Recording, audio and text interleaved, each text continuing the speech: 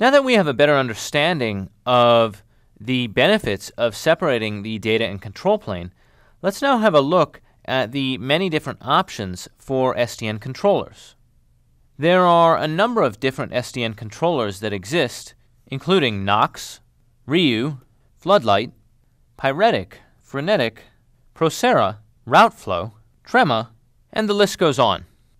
In this lesson, we will explore the merits of these three controllers, and when we get to the lessons on programming SDN, we will take a close look at Frenetic and Pyretic.